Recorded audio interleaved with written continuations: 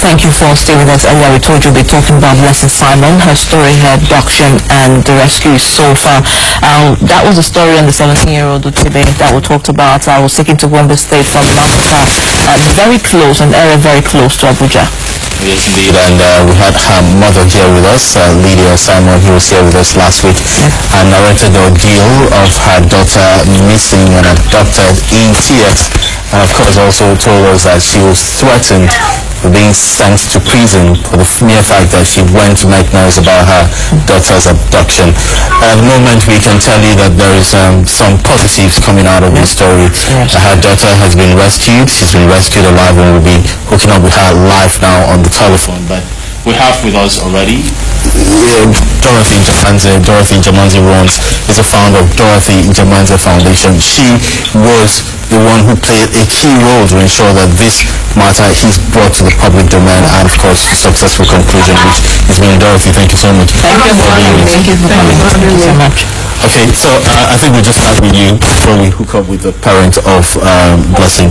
How did we come to this point where we are now? Well, within 24 hours after the program aired, the Nigerian police was able to help us to secure Blessing back from the people who had her in their custody in Gombe. And so at the moment, she's been, as at yesterday, she was finally handed over to her parents. Okay. Yes, as at yesterday. So between Sunday when she got into Abuja and yesterday she was in the custody of the Nigerian police, and we hope that by today the medicals, the process of taking the medicals will start. And well, primary for me is what response systems we have to receiving traumatized, people who have been put through such things. And we can see now that it's not only very much up north that we have these issues of returned people who have been abducted, and what sort of psychosocial support is available for them, what sort of victim support is available for them, what sort of support is available for the families who have been traumatized over time looking for their loved ones. So at least we're in touch with Blessing and the mom and the dad. Yes. And she's on the line now. The dad is on the line now. Yes, he had to come in from Gombe State. Remember, he was on official assignment in Gombe State as a policeman. He had to come in finally. Can we speak to him? Good morning, sir. Good morning, sir. You have been reunited with your daughter? Yes, sir. Yes, sir. Okay. How does that feel? I'm the father of Blessing, Sergeant Simon Matthias, serving at number 21 PM Nyanya. Okay.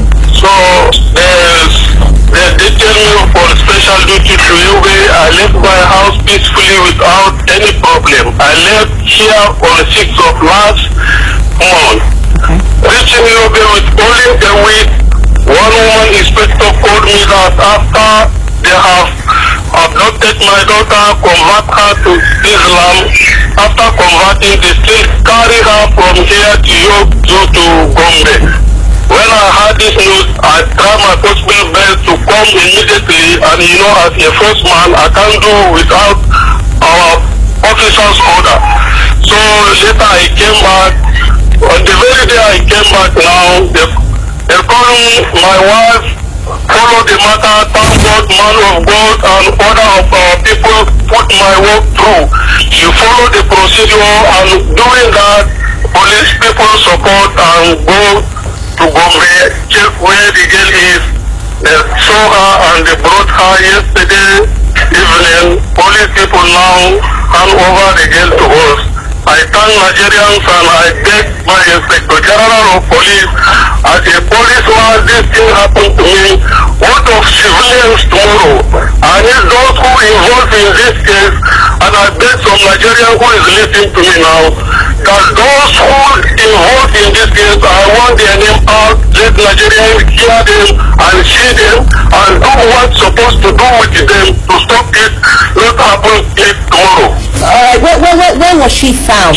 When you went to rescue her, where was she found, and in whose company did you find her? Blessing is with me right now. Okay. How is she? How is her health? She's with me right now. All right. Can we speak to Blessing herself? Blessing, good morning.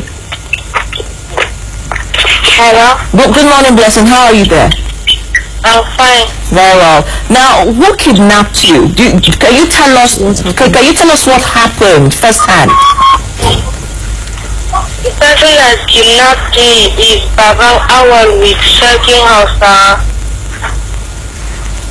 Where does he live? They live at Masaka and House. Okay, how did he kidnap you? Can you tell us a story? How did he kidnap you and where did he take you to?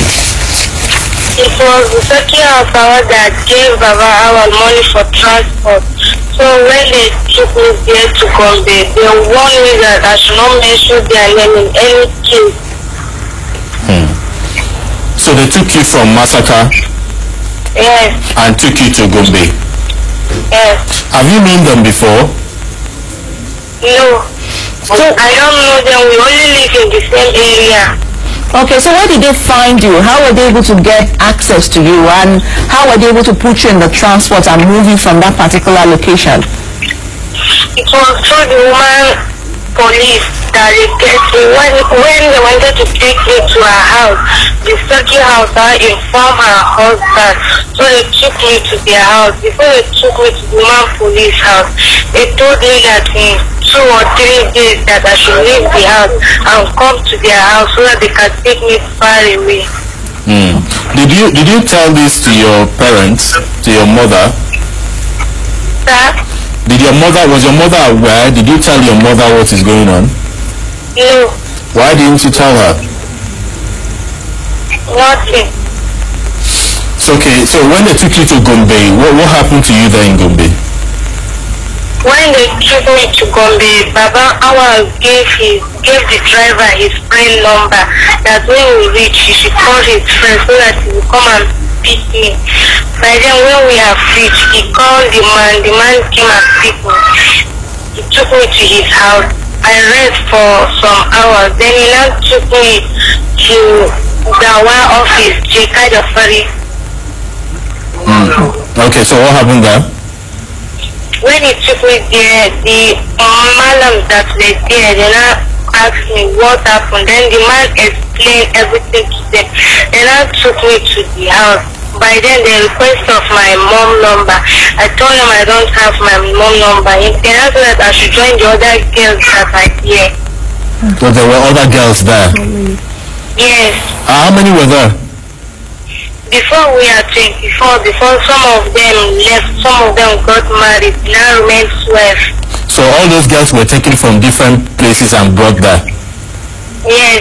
So what did they do to you people? What did they do to you? Well, for me, they didn't do anything to me. The Baba Awal only gave me one ring. What did he say that ring is for?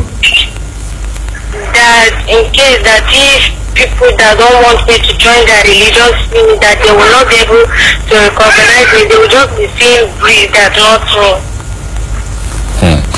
Did you feel that you know what was happening to you? Did you know what was happening, or did you just see yourself doing the things I asked you to do? Sir? How do I put it down? Did you understand what was going on around you, or did you feel you were being controlled by somebody? I feel I was being controlled. Did they marry you? No. They didn't give you any man to marry? No. Okay. All right, Blessing, I understand you're going through your medicals, and you know the results will soon come out. I don't know, but in the meantime, how do you feel? Did they hit you physically? Did they try to do anything to you? What? Did they hit you physically? Did they try to do anything to you? No, they only gave me warning that in case the matter reached the station that I should not mention their name. So they did not touch you? Huh? Did they touch you? No, they want me. They say that if I mention their name, they can be able to kill me or beat me. Wow. All right, Dorothy. But the mom is there too. The mom is unfortunate. We don't have much time to talk to the mom. Okay. There was a case of a mom was taken to court somewhere. Yes, the mom was taken to court for daring to speak out about it. Yes, and she was charged with criminal intimidation and all of that. So Masaka has been yes, to 15th. Yeah. That's today. Yes. All right. We say thank you to Blessing's father there. What's his name again? Mr. Simon. Thank you so much for joining us. Thank you so much. We hope you put your daughter through the normal medical checkup and allow her to have the kind of medical intervention she's supposed to have. But Dorothy, speaking generally, what do you make of all of this? About 22 other girls taken from different places without the knowledge of their parents, kept in a certain place. That's human trafficking. It is crime. It is not religion, it is not culture, it is human trafficking, and it is crime. The justice systems need to be up and doing. As at 29th of May, we got a signal that this girl was in a certain place, and unfortunately, all the access we tried to make with police, they said that they were on public holidays. Police cannot be going on public holidays when criminals do not go on public holidays.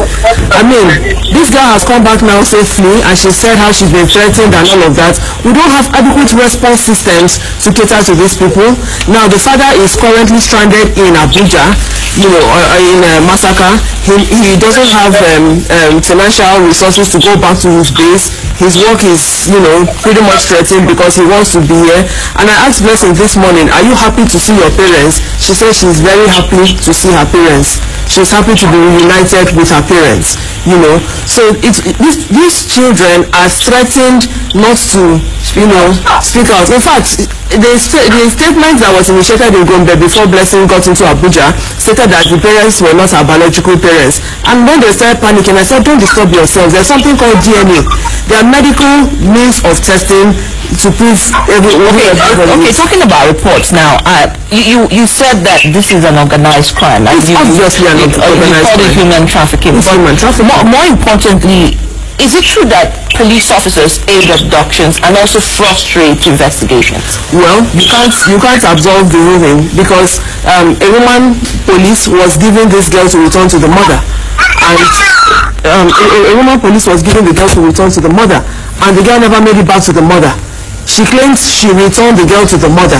The question is, why did she return the girl to the mother? The mother's house? The mother's where? She never returned the girl to the mother. The girl disappeared to Gombe from there. Okay, but why didn't the police also follow through with the subject of whether they returned her or not returned her, and ask her for the address of where she was returned, and also investigate and do follow-up? I mean, is it just good enough to tell somebody you returned somebody and then, that's case closed? What is available, in all honesty, to people at grassroots level is appalling. Many people are not treated humanely by the systems, once it is grassroots level. So we expect the police now to have an official statement on what exactly has transpired, and possibly parade all suspects, everybody that had a hand in this, rescue all the other girls. From what this lady has said now, there are other girls in captivity. And from the girls in captivity, you heard that a certain number were married. Married to who? These are children who have been abducted. And as you are hearing they are married. It is wrong. It is not religion. It is not culture. It is criminal. And criminal issues should be treated as criminal. There are no excuses. Our justice systems keep failing us and giving criminals impetus to continue committing these crimes. All right, I think I'm sure there's much we can take it for now. Dorothy, thank you so much for your efforts, and keep it going. I hope we'll be getting updates from you on the status of Blessing. Yes, the state is not even taking the responsibility of, seeing to the medical needs of this girl. What sexual harassment has happened to her? There should be victim support compulsorily for victims of sexual-related violence, because this lady was taken by men. How do we ascertain? As long as the cost of the burden of the cost lies on the victims, a lot of justice is denied. The government needs to sit up. All right, the government really needs to sit up.